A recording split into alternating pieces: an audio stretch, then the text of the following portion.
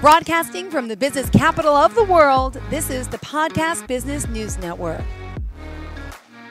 And we are back here with Lillian Williams, our medium, our psychic, our intuitive Green Mountain medium. She's joined with her cat as well. And after much chaos and miscommunication, because this happens to us a lot when we're together, her energy creates these types of communication interferences like it did last week. Your cell phone popped on.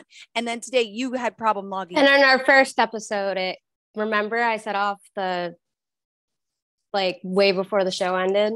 Yeah. So I know this is the most powerful one yet, and it's actually funny because I actually literally just got attuned for Reiki Thursday or Friday, and I went up and literally, so the thing about me is I'm a little bit and I've talked about this before, sorry, we're gonna have to bear with the angles. I'm gonna set my tripod up right now. Okay, no problem. But we basically activated me for Reiki. And, I had a human attune me, but the thing is, spirits basically already attuned me for Reiki a while ago. And it's just funny because during the whole activation, the only thing spirit kept saying to me was, do you remember, child? Do you remember, child? Do you remember? And I'm like, yes, I remember, because the thing is, I was there before, and I was also doing Reiki before my official activation, because I've talked about it before, and it's literally spirit flowing through me. And I ended up doing a Reiki session the night prior to my activation, and I did it on my Reiki master, and she said it was hands down the most powerful Reiki session she's ever had in her entire life. And I sent her through an entire healing crisis, and she's had many different sessions with many other masters, and it's just, that's the thing. And then I came home after, and for a while I've been feeling a little bit off. I think I went as far as I could go without the official, and spirit just came back. Spirit totally came back, and I'm at my full power again, kind of. Wow. And so I also went out, and I mean, it's Vermont, it's snowing, but there was a little bit of mud, and I got so excited, and I ran out barefoot, and I played in a mud puddle, and I did my mud bath, and I got jars of mud, and I'm so happy because I'm back. Yeah, and spirit's energized back. And to the point where you're re-energizing our whole system. I do crazy things. Spirit is just so powerful, and it's I'm back. Mm-hmm. I'm ancient. I'm back, and I'm connected. And it's because I get a lot of my stuff from nature, because me and spirit, we're not separate. We are spirit talks through me. Spirit, I've been trying to repress it. I've noticed since I've had neighbors move in that are my age, and we went off, I haven't been myself. Yeah. Because of all the energy I've been, I have not been myself, and I've been I haven't let spirit out like that and I need to, because that's the power. Because and this is what I want to talk about today, is basically your inner child and healing and all that. I got to go fast today but the inner child is something that is very, very powerful. And I've noticed that I've been so caught up in my business and just doing and just trying to build heavy push with the masculine energy. Mm-hmm. I've talked about this before, and I've also been heavy in that masculine, just pushing and pushing and pushing and doing and building and building. And that's okay.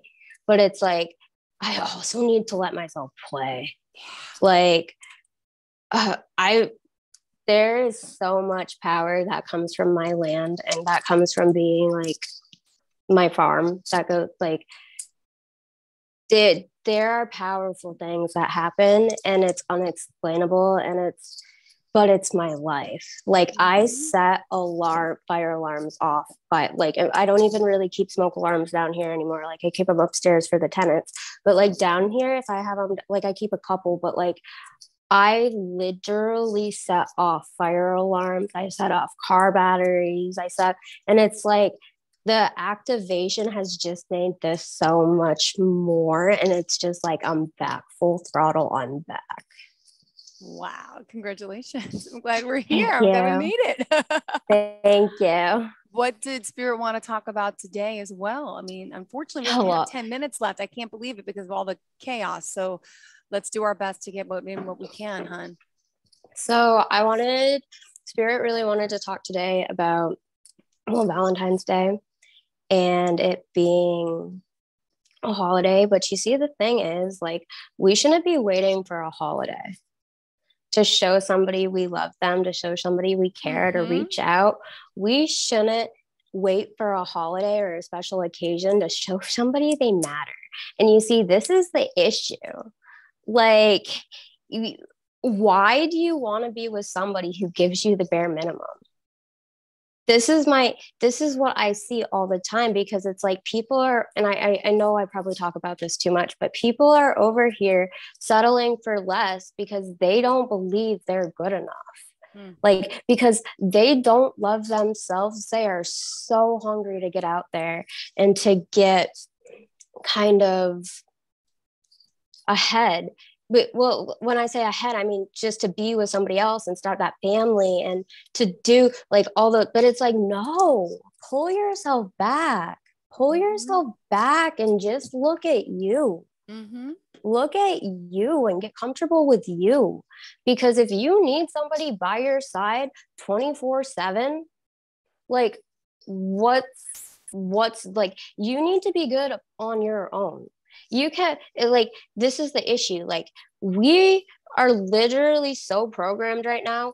We come into this world and we are like, oh, we're not whole on our own, because we see Disney movies, we see happily ever afters, and we don't understand that we don't need saving by another person. We save ourselves. We don't need a Prince Charming. Be your own Valentine. Anybody else is just extra. Does that make sense? And it's like, it is. And it's like, until people, like, if people don't put in the thing about a healthy relationship, is it's equal reciprocity, reciprocalness. It's the Six of Pentacles. It's you give what you put in. And we need to open our hearts and we need to let love in. And this is the thing, like, society is so,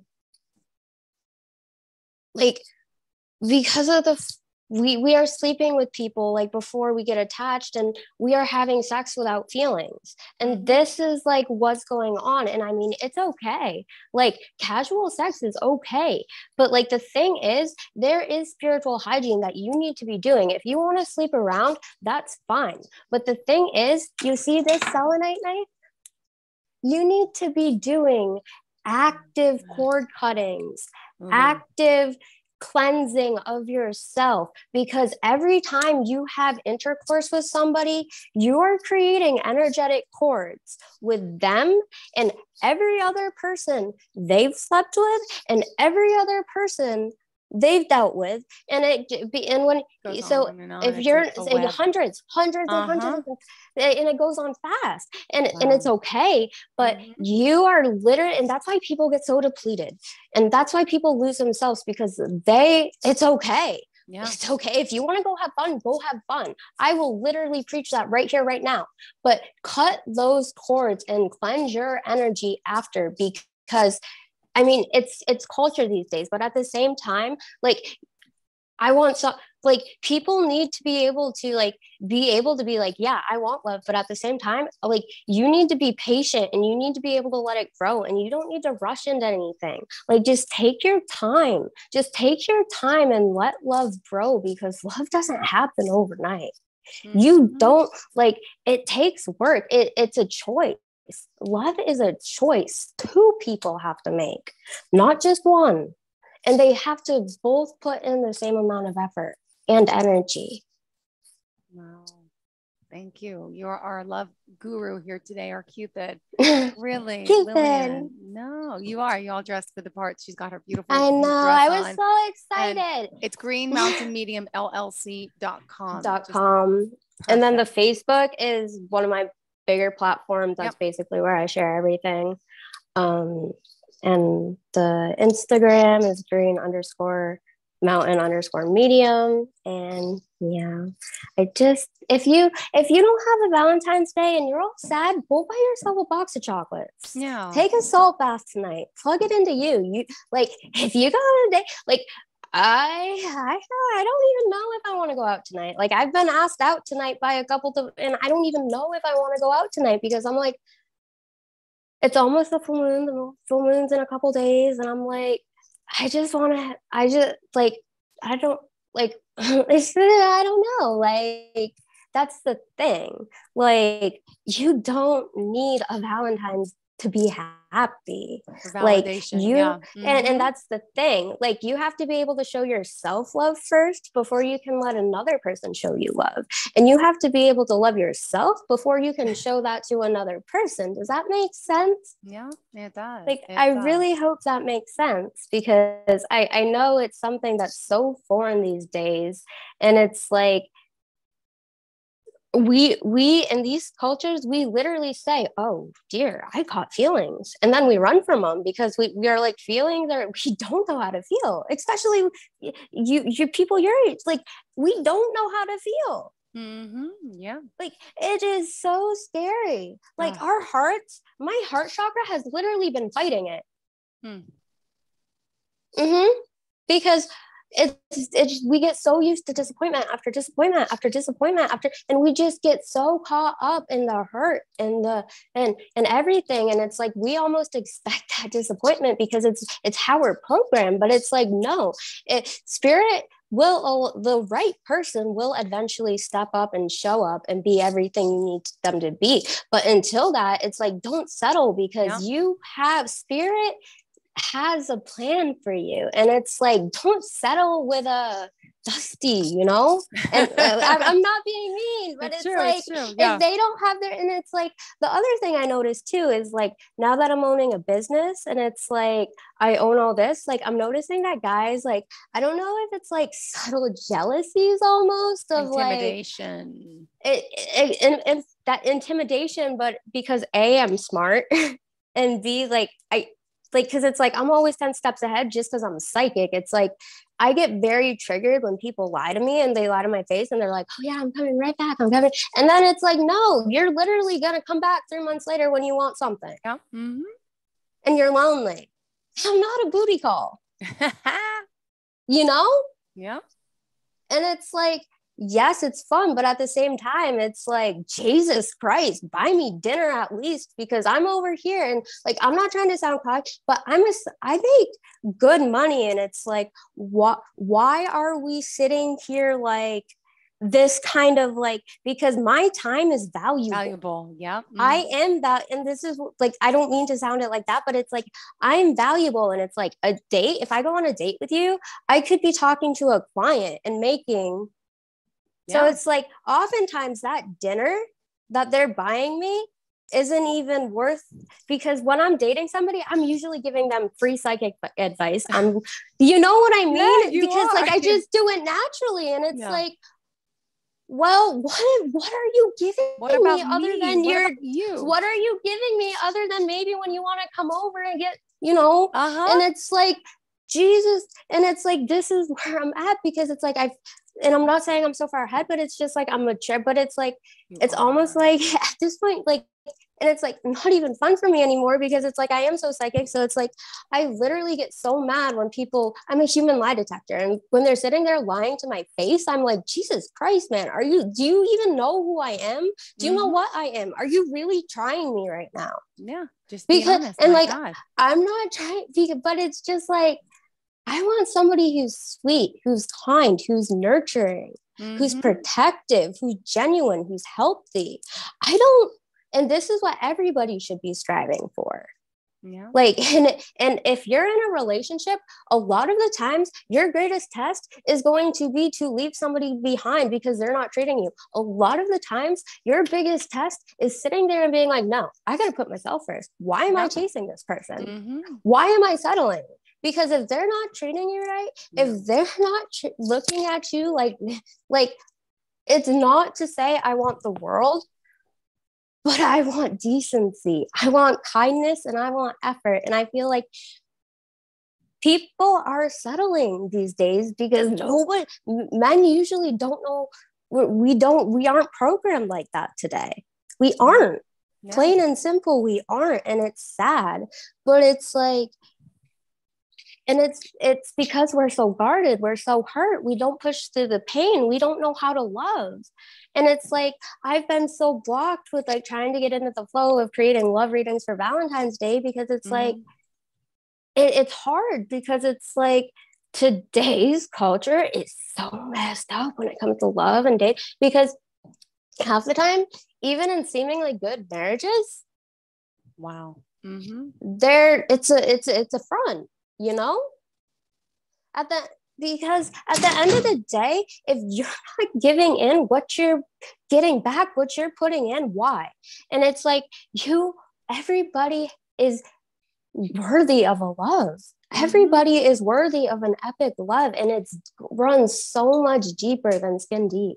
And that's what a lot of people don't like. I am more than just a pretty face. Yeah.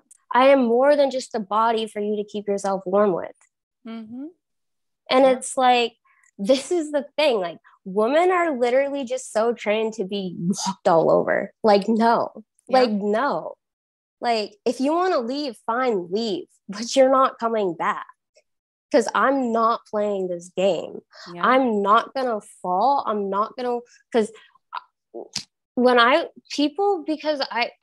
of what I am, it's like, people get kind of caught up, I think, in my energy. So it's like, they come back, but it's like, they don't know what they're doing to me.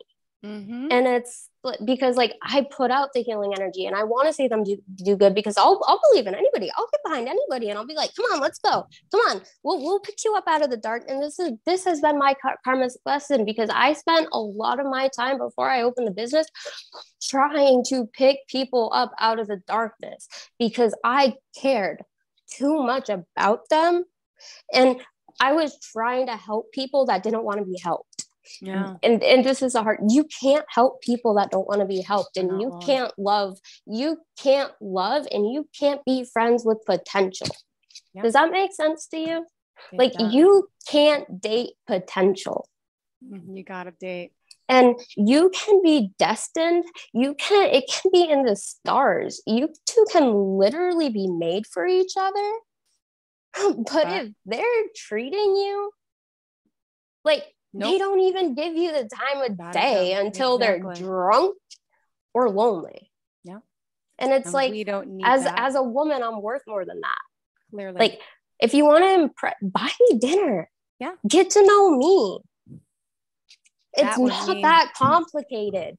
It's not that, and I am so guarded, and I don't mean to be guarded, but it's like, in this day and age, it's like, you have to be guarded, and you have to know how to use that sword, and you have to drop it. And, you know, I'm not going to lie, I probably do cut people off a little too fast sometimes, but you know what? If they're meant to be, Spirit's going to bring them back.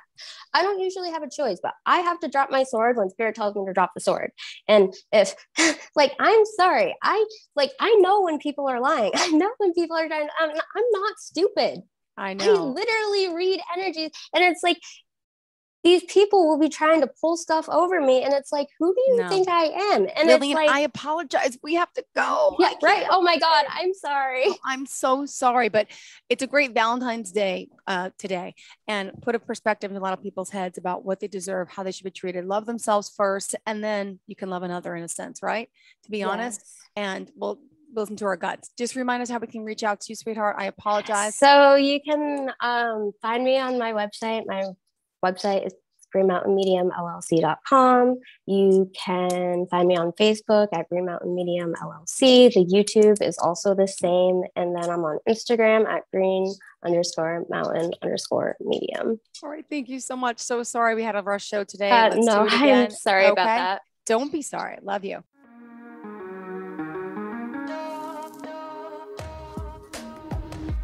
Broadcasting from the business capital of the world, this is the Podcast Business News Network. For nearly 2,000 severely injured veterans, everyday life has become filled with barriers. Day-to-day simple tasks can become pretty daunting. I have to carry my chair up 2 flights of steps or have somebody do it for me. What scares me the most is just the falling. When I'm struggling with my house, I think, to have that one great barrier just knocked down, it's crucial.